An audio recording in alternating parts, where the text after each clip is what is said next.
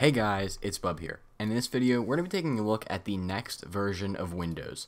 Today we're taking a look at Windows 11 version 22H2. Now before we begin, I'd like everyone to know that 22H2 is not out publicly yet. It is currently still in the release preview channel of the Windows Insider program, so you can't go out and update your regular Windows 11 computer to this without being in the Windows Insider program. However, it is still cool to have pretty much the final build of 22H2 out and ready to explore. Now again, just keep in mind that we have no clue when this is going to ship. It could ship in July or it could ship in October. We have no clue. First off, there have been a ton of changes to Start Menu and the Taskbar. So first off, we can go ahead and change our Start Menu to either have more pins, like this, the default Start Menu, which many people criticize because recommended took up half of the Start Menu, or you could have more recommendations and less pinned apps. Personally, I think I like more pins a lot more, but again, this just comes down to personal preference. You can now switch between the two. Also, when you go to shut down your machine, there is now a sign-in options button in the power menu. You can also now create folders in your start menu by simply dragging the app on top of another app. And when you click on it, you can go ahead and create a name just like that, and now you have start menu folders, something that they got rid of but technically brought back. I guess this would be more like the live tile folders and not the actual start menu folders. Something that I just found out that I didn't even have on my list for 22H2 is that when you hover over the network and volume icons in the taskbar, you can now use your scroll wheel to adjust the volume. Actually, it's not the network one. If you hover over the volume, only the volume, you can adjust just by moving your scroll wheel. That is honestly pretty cool. I find myself using that a lot. I think I'm going to use that. Now when you adjust your volume, it now comes up in the center instead of in the top left corner like in the current version of Windows 11, which this looks so much better than the old one. It feels more modern, especially with a volume scroll wheel on my keyboard. In the WinX menu, which has become significantly more popular now that Task Manager has been removed out of the taskbar right-click menu, we can see some changes here. For example, Apps and Features has been changed to Installed Apps. Furthermore, Command Prompt has been removed and replaced with Terminal, which opens up in PowerShell by default, but you can go ahead and open a Command Prompt tab, and this is literally just Command Prompt. It just looks a lot cleaner and a lot more modern. So if we open up a few apps, so I'm just going to open up these three apps. The Alt tab menu has been updated to not take up the entire display. So if you remember previously when you went to Alt tab, the entire display would get acryliced out and it would just be a disaster. Now, when we go back to our desktop and we Alt tab, it only takes up the center of your display, which is, I'm pretty sure this is how it functioned in Windows 10, and it looks so much more clean. Similar to Focus in iOS, which we took a look at earlier this month, Focus has been brought to Windows. So you can silence notifications, have a focus timer, and things like that. I've really not had a time to mess around with Focus. So we can see Do Not Disturb is on. You'll only see banners for priority and alarms. We can change that here, which there is a total focus mode. Right here. We can change that here. But you can also set a focus timer. So doing that, of course, clock needs an update. I think it'll be a timer so that after a certain amount of time, you'll start receiving notifications again. Again, I have not had a lot of time to start looking at this. The introduction of Windows 11 brought snap layouts by simply hovering over the maximize button. Well, now when you go to snap a window to the top of the display, you'll see different snap layouts there as well. So honestly, I think these are new snap layouts. I'm not entirely sure. You can now see them when you snap to the top of the display. While we're in the File Explorer, let's take a look here.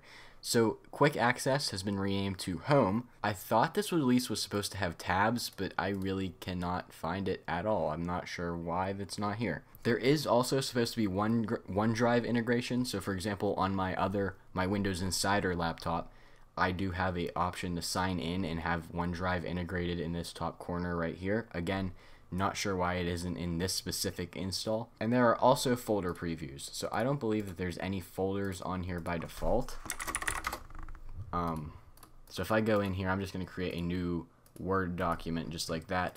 We can now see that what is in that folder is a Word document. So folder previews are finally back. They should have never been removed. So in the Legacy context menu, we can now see that there is more padding in between objects, and there's no longer that annoying bright blue color when we right click on something like we can see here. It is literally just highlighting in the previous old gray color, which looks so much nicer in those apps that don't support the new context menus. Also, I had a complaint about this when I first got Windows 11. Right-clicking on Recycle Bin now opens an updated context menu, because previously it was this, and right-clicking on the desktop and right-clicking on the Recycle Bin yielded two totally different results, and now it's pretty much seamless. Task Manager has finally gotten an update. After so many years, it looks more modern and much more nice. So this really fits the design of Windows 11. We can see it has all the same features just on the left-hand side, and overall, it looks so much cleaner. Efficiency mode has also been added for processes, so if I wanted to right-click here, we can't put Task Manager in efficiency mode, but if we can put right here, I don't know. So there are some things that you cannot put in efficiency mode, like obviously you can put host process in efficiency. Yeah, so this little eco icon represents efficiency mode. I think Edge puts itself by itself, but it's just way more detailed, and I like it a lot. There is a new print queue, so here's my simple notepad document.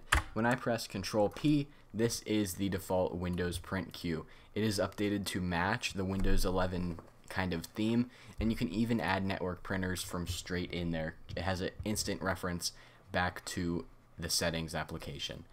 It just looks so much better than the one that we found, which I believe it was from like Windows Vista or something. I'm not entirely sure. So in the Windows lock screen, there is an updated accessibility menu, so it looks way more modern than the one that we found in Windows 8, which was still integrated. But clicking on the network, this is still the same one from Windows 10 with the same square airplane mode button. It just looks horrible. Inside of settings, Microsoft has done a lot of cleaning up. For example, the focus page was added. Obviously, we looked at that earlier. Disks and volumes has been cleaned up, and so many other little things in this settings app have been cleaned up. There's a lot of things in here. I can't point out every single one of them. For example, one thing that I just, again, didn't even put on my list, everything in settings is now centered. So if you remember previously, everything in settings would previously just go to the left. So personalization would be right here, but now they've centered it. And there's just a lot of white space on the left and right side of the actual content. And finally, probably one of the worst things Microsoft could have done, this build, now in Windows 11 Pro, requires you to have a Microsoft account. So now, like Windows 11 Home did since the launch, you need a Microsoft account to go ahead and set up Windows 11 Pro. But there is a bypass. If you go in and you select set up this device for work and school, hit sign in options, and then join to a local Active Directory domain, it will let you create a local account and you don't even have to join an AD domain. It is literally that simple, and honestly they need to keep doing that, because for those who do have actual Active Directory domains, I don't think you can really use a Microsoft account with local ones. And so with that being said, that is a brief overview of what's new in Windows 11 22H2.